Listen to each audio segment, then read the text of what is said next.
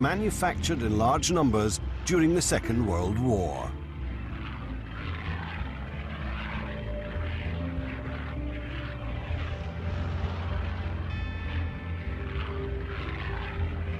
In the early years of the war, the Allies depended heavily on the P-40 to gain control of the skies.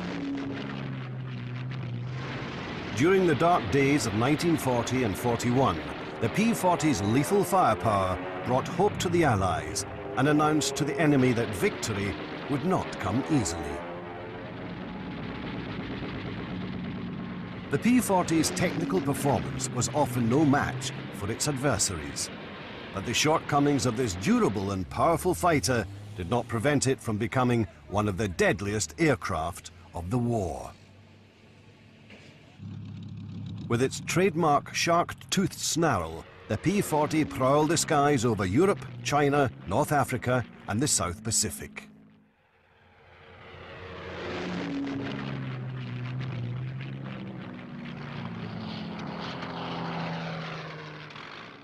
The aircraft's superior durability, diving abilities, and firepower gave its pilots the advantage over their enemy.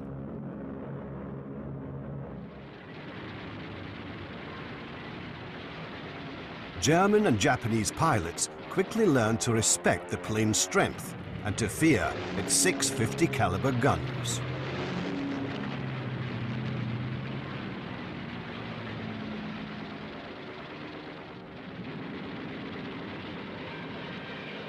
Known as the Tomahawk, the Warhawk, and the Kitty Hawk, several variations of the P-40 comprise the first line of Allied fighters on numerous battlefronts.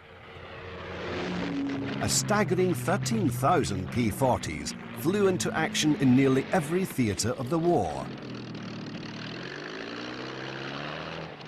In Europe, North Africa, the Middle East, the Far East, Russia, the Aleutian Islands, and the Pacific, the P-40 delivered its punishing blows.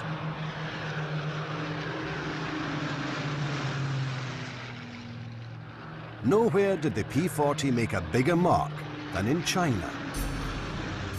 For years, the Japanese had conducted massive bombing raids on Chinese cities with no opposition. But that all changed in December 1941.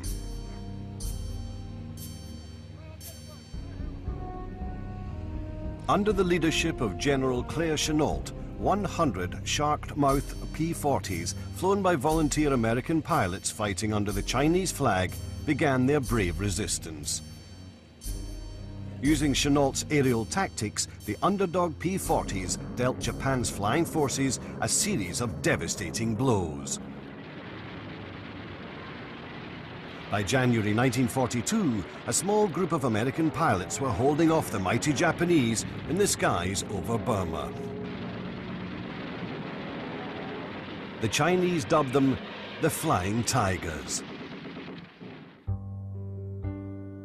These men, and the P-40s they flew, went on to become one of the greatest legends of the Second World War. The P-40 was a rugged and powerful design and was available in huge numbers when the Allies were in desperate need of fighter aircraft. With guns blazing, the deadly P-40 blew away its lightweight enemies, kept its pilots safe, and ensured the Allied air forces would live to fight another day.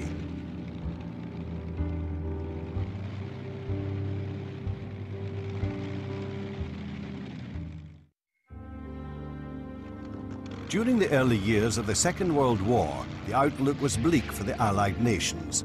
In Europe, the onslaught of the German military and its legendary Luftwaffe appeared unstoppable.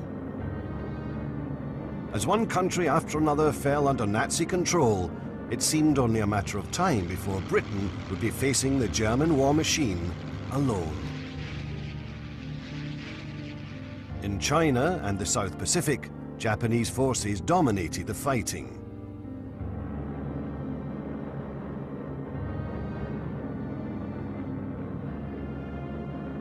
The United States realized that its stance of neutrality could not last forever. The need for arms and other material would be vital. Great Britain and France needed weapons as well, and needed them quickly. Fighter planes were of the highest priority.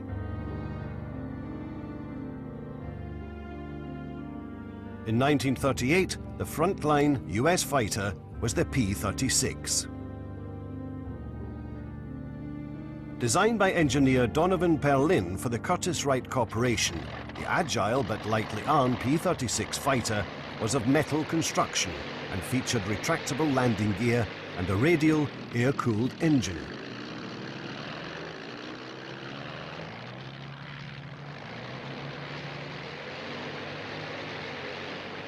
Curtiss won a production contract for 210 P-36 aircraft in 1937, the largest US Army aircraft contract awarded since the First World War.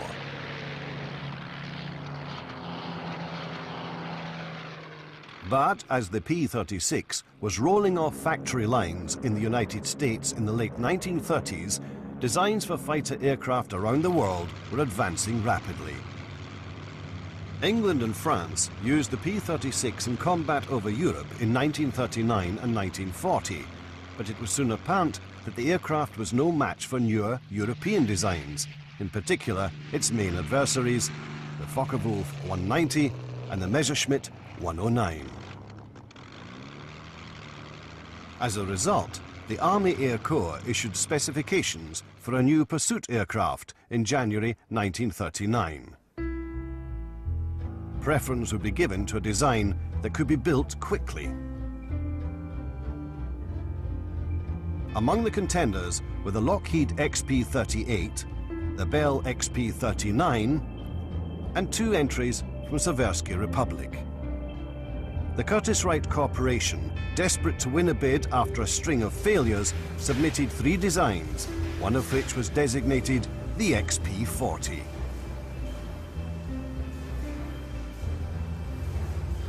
The first XP-40 was simply a P-36A with its Pratt & Whitney twin Wasp radial engine replaced by a supercharged Allison V1710 V12. The liquid-cooled Allison offered no more power than the radial engine, but its smaller frontal area led to considerably lower drag. The XP-40 first flew on the 14th of October 1938. Army Air Corps leaders evaluated the aircraft at Wright Field in Ohio in 1939, along with several other fighter prototypes. After some modifications, the XP-40 won the competition. Curtiss received a massive order for 540 aircraft at a cost of almost $13 million. The contract with Curtiss sent the competing companies into uproar. They believed the XP-40 was already outdated, since much of it was based on the older design of the P-36, but the Army wanted a surefire design. The twin-engine XP-38 was too radical to be a certain success and was not designed for quick mass production. The XP-38 did not help its cause when the prototype crashed during testing. In addition, the P-38 was designed as a high-altitude interceptor. The Army at the time did not foresee the need for great numbers of high-altitude fighters, believing that a fighter's main role was ground support.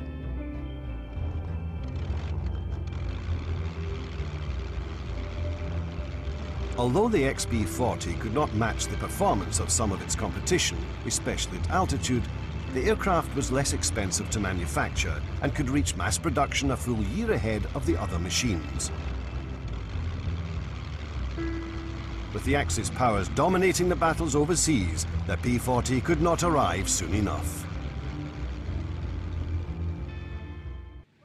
The P-40 fighter was the last of the famous Hawk line of aircraft produced by Curtiss throughout the 1930s and 40s, and shared several design elements with its predecessors. In fact, the P-36 and P-40 appeared virtually the same. The major change being the addition of the inline engine in the P-40. Before the P-40, designer Donovan Berlin had attempted to improve the P-36 by redesigning it to accommodate a turbo-supercharged Allison inline liquid-cooled engine. The new aircraft, designated the XP-37, was unpopular with pilots. But Curtiss and Berlin stayed with their plans and were eventually able to replace the P-36's Pratt & Whitney R1830 twin-wasp air-cooled radial engine with the Allison V1710 V12 liquid-cooled engine.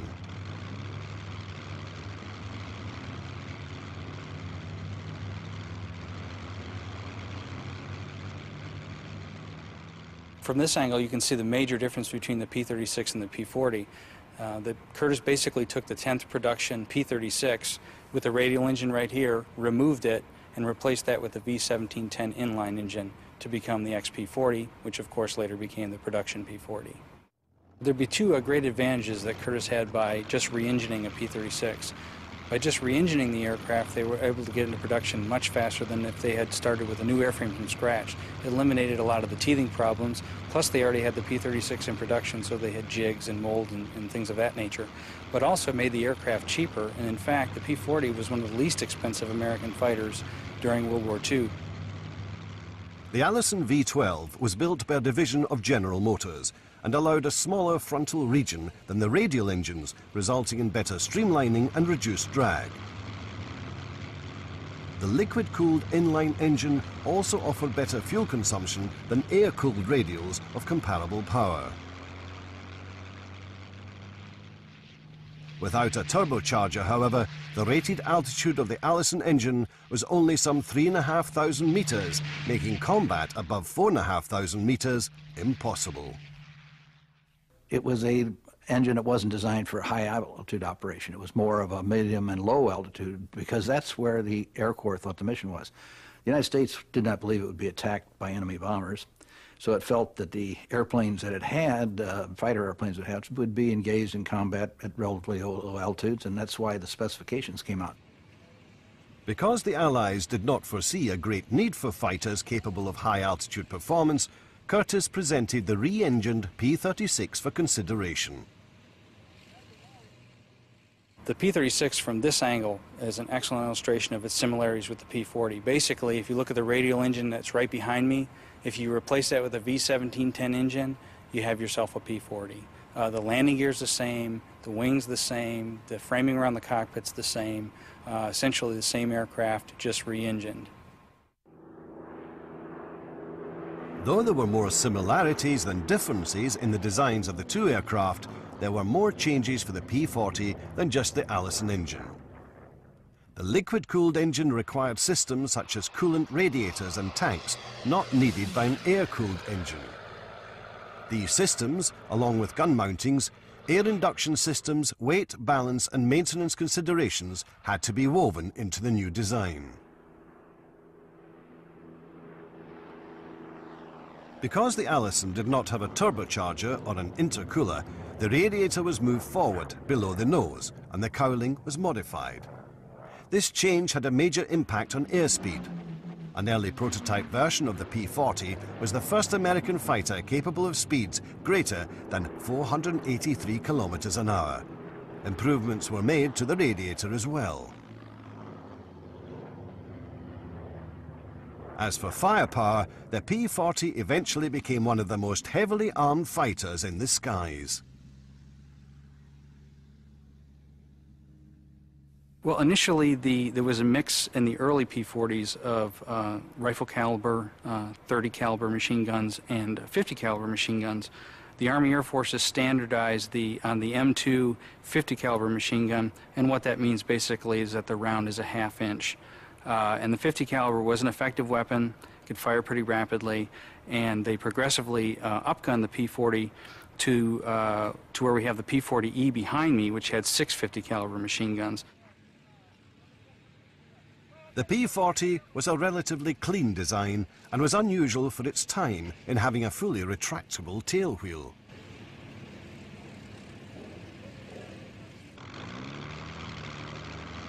The first production version of the P-40 appeared in May 1940. By September, over 200 were delivered to the Army Air Corps. 185 more were delivered to Britain in the autumn and were designated the Tomahawk Mark I. Well, the P-40's greatest asset was that it was available. It had been in production, and there were enough of them that they could supply them in small amounts to Great Britain and to the AVG and to other places. Had Curtiss not created the P-40 and had it not been in production, we'd really been in sad shape because we didn't have any other airplane that was in any way comparable. As soon as the P-40 arrived overseas, it found itself outmatched by enemy fighters. But with combat experience gained, Curtiss made many modifications that kept the P-40 in battle. Engineers added armor plating, better self-sealing fuel tanks, and more powerful engines. They modified the cockpit to improve visibility and changed the armament package to 6 wing-mounted 50 caliber machine guns. The P-40E Kitty Hawk was the first model with this gun package, and it entered service in time to serve with the Flying Tigers in China. The last mass-produced model was the P-40N. It was the lightest P-40 built in quantity and much faster than previous models. Several Allied air forces welcomed the powerful P-40 into service. In addition to being the frontline fighter of the United States, 27 other nations flew the P-40 during the war. Following its acceptance by the US Army Air Corps in 1940, the P-40 was quickly assembled and sent to several American air bases. The British Commonwealth took 930 aircraft, issuing them to 16 squadrons. France ordered 140, but surrendered to Germany before the planes had left the factory. These aircraft were then diverted to British service. The main strength of the P-40, over and above everything else, was its availability. It had many weaknesses, including the lack of a turbo supercharger. It didn't have some advanced features that other aircraft had, like automatic slats, which made the aircraft more maneuverable at slower speeds. But it was available in great numbers. And in the first year or so of the war, it, along with the P-39, was the main defense against the Axis air power. Into a short lecture and let you know what's going on up the front. In Europe, British and later American airmen flew the P-40 against the legendary Messerschmitt 109. The young pilots learned at mission briefings that they were in for a tough fight. But scores of pilots from several countries were prepared to take the P-40 into battle. There was a cadre of pilots ready so that when P-40 came in, they transitioned into it readily. It was not an exceptionally difficult airplane to fly. It had nice handling characteristics, but the pilots, the initial groups of pilots that flew it, were well experienced. The German aircraft they were about to encounter were more maneuverable and had a considerably faster rate of climb than the P-40. Attempting to escape the enemy by climbing would prove futile.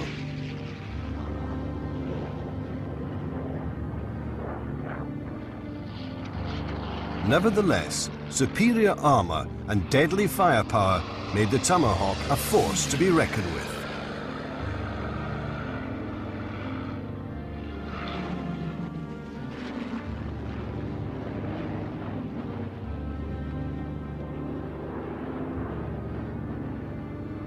On the European continent, P-40s found their greatest success in battles over Italy. There, P-40s flown by the 325th Fighter Group, commonly known as the Checker-tailed Clan, battled German fighters throughout the summer of 1943.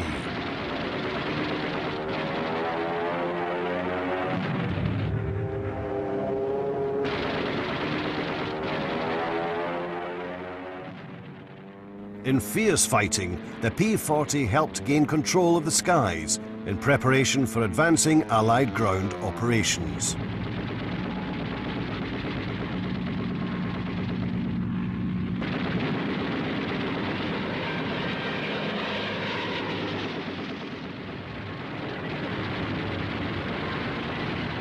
In addition to its role as a frontline fighter, the P-40 was utilized as a deadly dive bomber.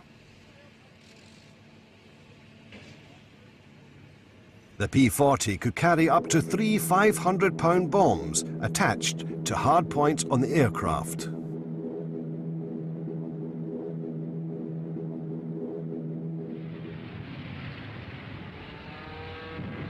Targets in Europe, China, and the Pacific were destroyed by its powerful bombing.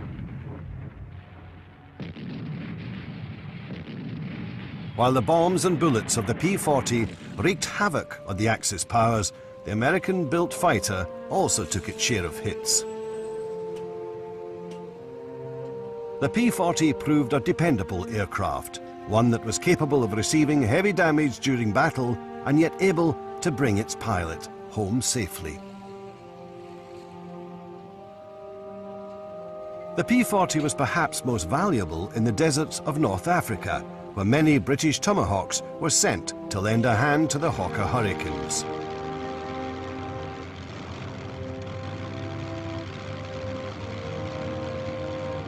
Here, high-altitude performance mattered less, and the P-40's rugged airframe, heavy armament, and good range made it a deadly fighter.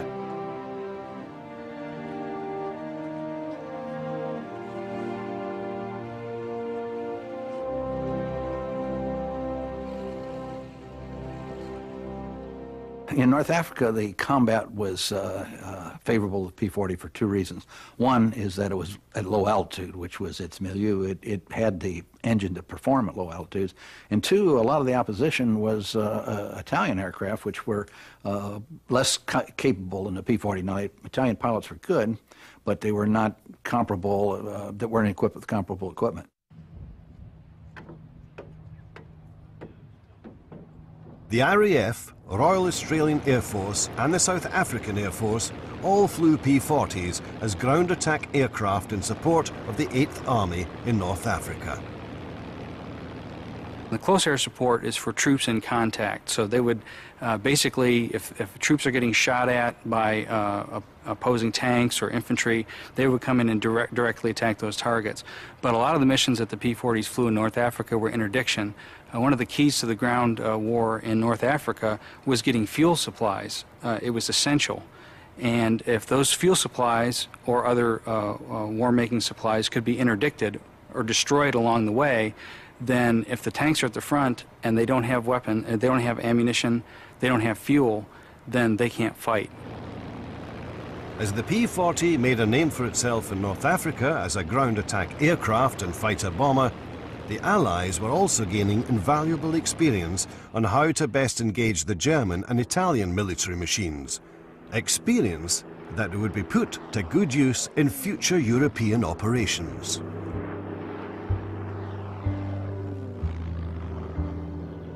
Thousands of pilots flew the P-40 in every theatre of the war.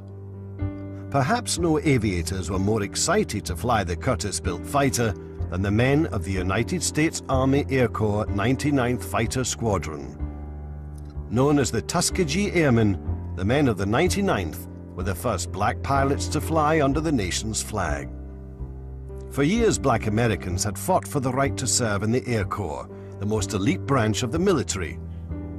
The first training program for black pilots began at Tuskegee, Alabama in 1941. Men such as future four-star General Benjamin O. Davis trained long hours to prepare themselves for combat.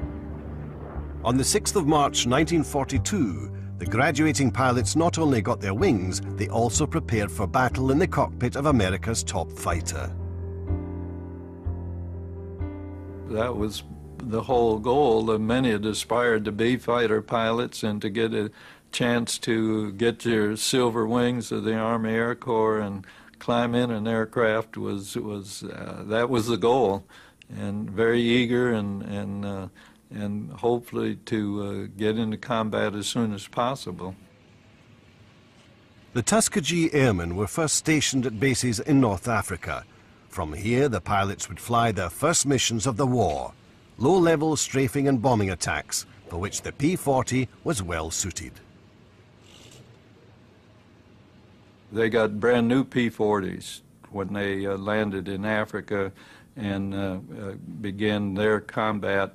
And the interdiction was, well, they pushed the Germans out of North Africa, really captured Pantelleria without even any U.S. forces or Allied forces landing on Pantelleria, and then drove the Germans out of Sicily and moved up there, flying the P-40. Despite the success of the 99th Flying Low-Level Attack Missions in the P-40, American military leaders appear determined to keep the black pilots away from air-to-air combat. That changed in 1943, when the Tuskegee Airmen began flying missions alongside the white pilots of the 79th Fighter Group on patrols over the Italian coastline. The P-40s were to provide protection for the Allied naval forces, establishing a beachhead below. The Germans, however, attempted to push back the invading forces. As 12 P-40s patrolled at 3,500 meters, 24 aircraft of the Luftwaffe sped downwards to meet them. For the Tuskegee Airmen, the moment of truth had arrived. These pilots and their P-40s would not disappoint. During the first 2 weeks of operations, the Tuskegee Airmen downed 17 German aircraft, damaged 8 more, and provided the protection needed by the landing forces below.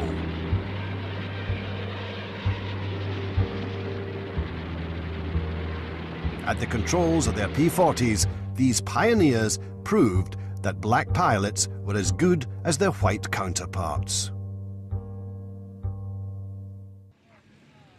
The Curtiss P-40 saw action on every front throughout the Second World War.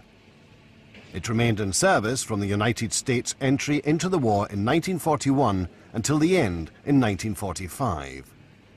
But the P-40s will always be best remembered as the aircraft flown by Claire Lee Chennault's American volunteer group, the Flying Tigers.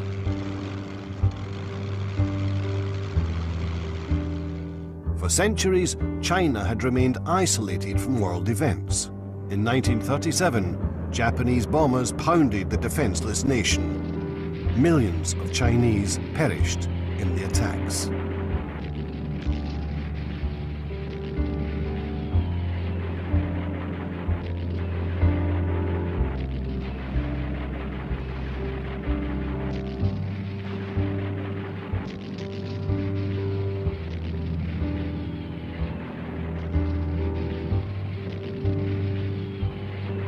Chiang Kai-shek desperately tried to assemble an air unit to defend his country from the invading Japanese. The Chinese leader knew he needed not only planes and pilots, but tactical expertise as well. He therefore turned to a brash aviator whose attitude and ideas had clashed with many in the United States military. In 1937, he appointed Claire Lee Chennault as his air advisor. Chennault had long believed that pilots flying from air bases in China could launch devastating surprise attacks against the Japanese. But for this, Chennault needed money, planes, and pilots. Money from China diverted an order placed by the British Royal Air Force for 100 Curtiss-Wright P-40B Tomahawks. But buying aircraft was only one important step.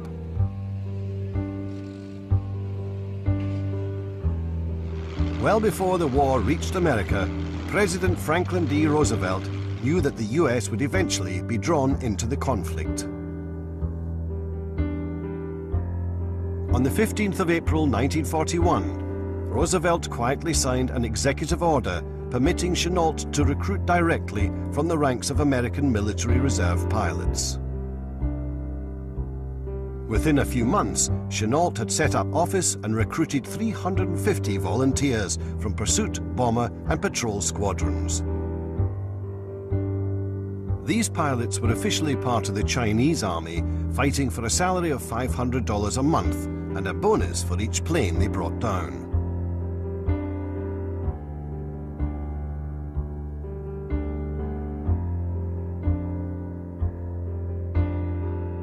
They were lured for various reasons. I think some of them were probably looking for adventure or were looking to get into the fight, not unlike some of the Americans who volunteered to fly with the RAF in 1940 and 1941.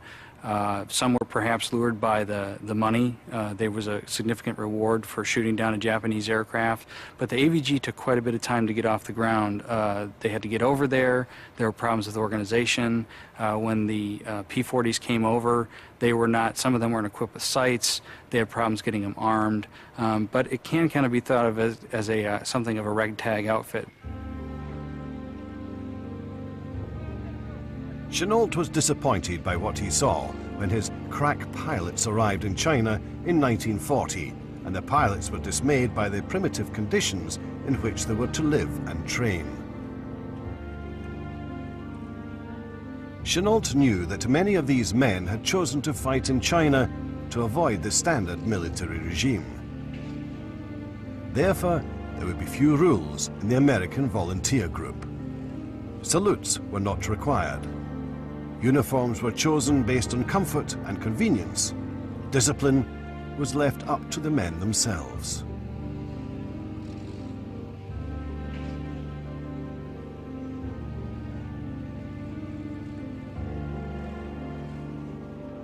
When it came to flying, though, these brash young men were second to none. Among Chennault's pilots were Second World War legends such as Tex Hill and Gregory "Pappy" Boyington, who later became the top ace of the war as the leader of the Black Sheep Squadron in the Pacific.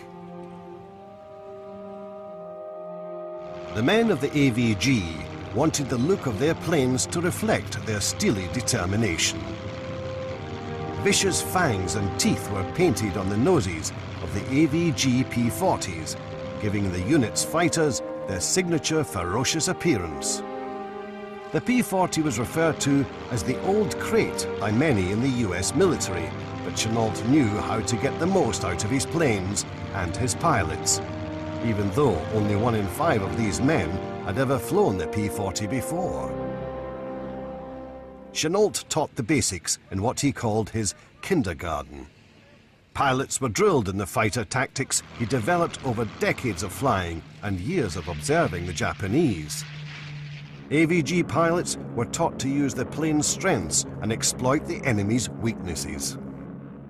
Claire Chennault was very smart, and he knew that the P-40 did not have a chance to outmaneuver either the Mitsubishi Zero, the A6M, or the Oscar, the Army fighter. And so he trained them that they should use the P-40 as a dive and zoom type airplane, in which they would make a diving attack through a Japanese formation, fire, dive away, climb to altitude, and do it again, and never to attempt to maneuver with the Japanese airplanes. The primary goal of the AVG and their P-40s was the defense of both ends of the Burma Road, the only route from which China could receive supplies over land.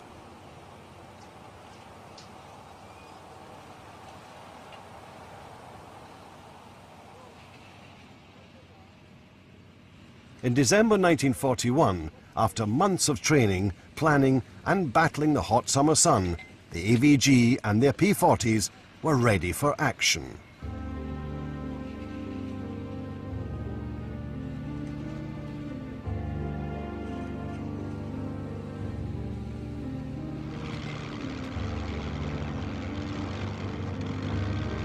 The Japanese did not make them wait for long.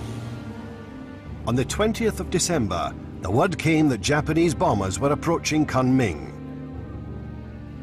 For 2 years they'd been bombing with no resistance, but that day was different.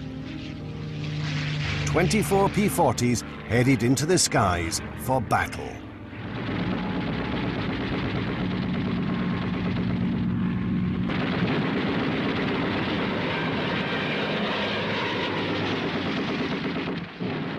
The AVG destroyed 3 Japanese bombers in combat in 1 day. For the next 2 months, the AVG met the Japanese in the air at every opportunity. The Japanese still maintained a firm grip on the skies over China, but the AVG had sent a powerful warning during their first 2 months of spirited combat. The cities of Rangoon and Kunming were no longer unprotected. The Chinese newspapers were the first to herald the AVG's victories and dubbed the men the Flying Tigers.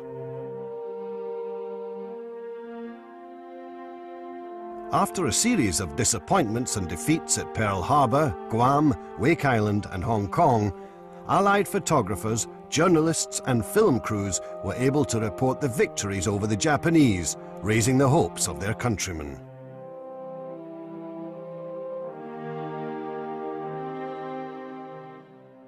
In early 1942, when they finally started engaging in combat against the Japanese in China, the U.S. was just reeling from defeat after defeat after defeat, and the Flying Tigers were flush with success.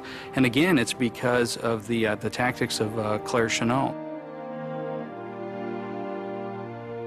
Again and again, the Japanese arrived over China, only to be met by the Flying Tigers, which continued to practice Chennault's air-to-air tactics. Engage the enemy in pairs. Use the P-40's superior dive speed to hit and run. Avoid the urge to enter uncontrolled dogfights. And never try to turn with the Japanese aircraft.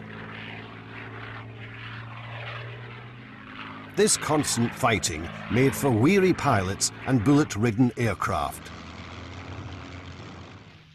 The Tigers could often send up no more than 10 P-40s to challenge the dozens of invading Japanese planes. The AVG was forced to give some ground to the Japanese, but the Tigers had not been defeated in the air. Supplies from the Allied powers continued to make their way up the Burma Road to China.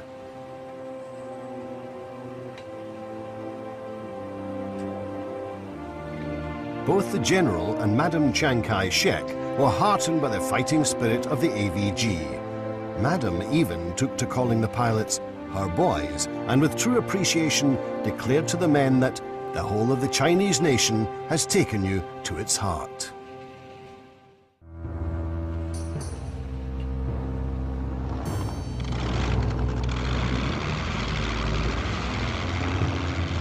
From December 1941 to February 1942, the Japanese launched several air attacks on China and the AVG. Chennault had anticipated the waves of enemy aircraft and devised a simple but effective warning system. Chinese citizens and towns across the countryside served as spotters. When they saw or heard approaching aircraft, they radioed the news back to AVG headquarters, which in Kunming was located in a nearby cave.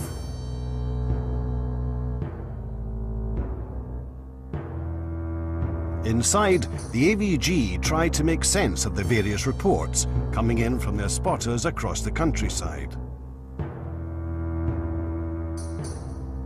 From the position of their base on the map, the AVG drew concentric circles out to about 300 kilometers. As reports of sightings of approaching Japanese aircraft were received from the small villages dotting the countryside, a flag was placed on each location.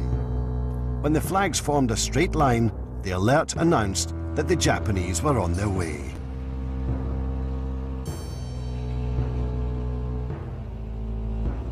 And 2 or 3 plots would give a course because the Japanese were unaware that they were being plotted and there was no reason for them to do any deceptive measures. And so it wasn't radar by any means, but it was almost as effective and far more effective than anybody would have imagined. The alert warning sent the pilots scrambling to their awaiting aircraft.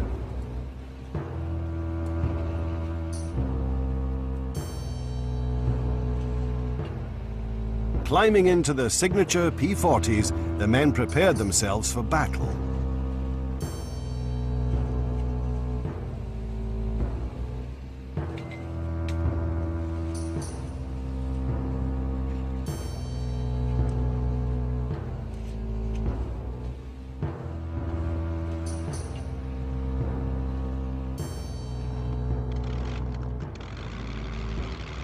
On the morning of the 23rd of December 1941, the attacking Japanese had their sights set on Rangoon shipping docks and the AVG's airfield.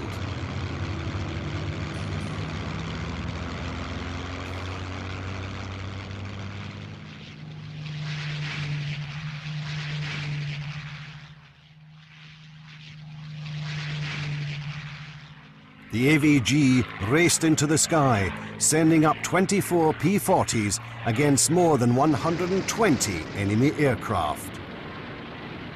The Japanese had learned from earlier losses and now had fighter planes escorting their bombers. Fire from the deadly 50mm guns of the sharp-nosed P-40s ripped through the winter skies.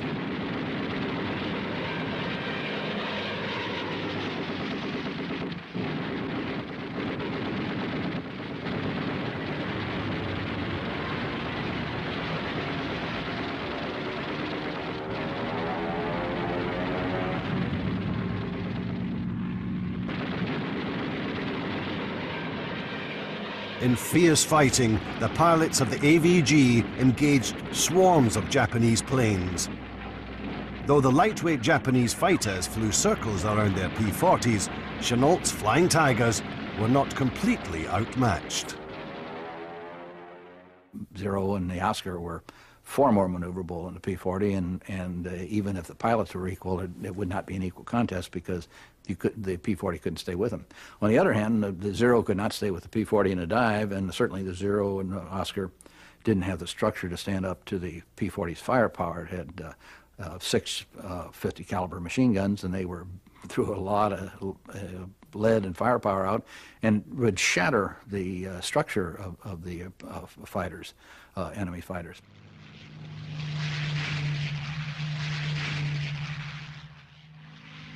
The speed of the P-40 and the flying skills of the Tigers were not always enough to avoid disaster against a worthy opponent. Even when the Tigers had a good day of combat, some bombers would slip through to pound their targets. 19 American pilots lost their lives while flying for the Chinese. 5 more were captured or listed as missing in action. But the losses experienced by the Flying Tigers were far less than the destruction they inflicted on the Japanese. Losing only 4 P-40s in combat, the men of the AVG destroyed 286 enemy aircraft. At the hands of the Flying Tigers, the P-40 truly became one of the war's deadliest aircraft.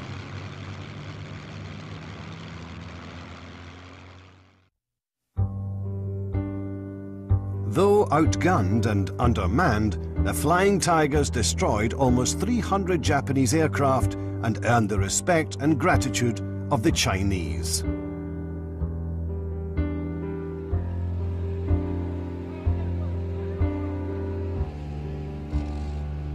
Yet their own American military showed little support for the Flying Tigers.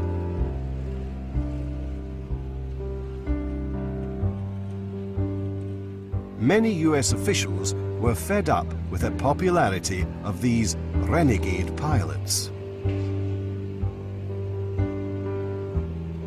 On the 4th of July 1942, the AVG contracts expired, and the group that had single-handedly defended the skies over China was disbanded.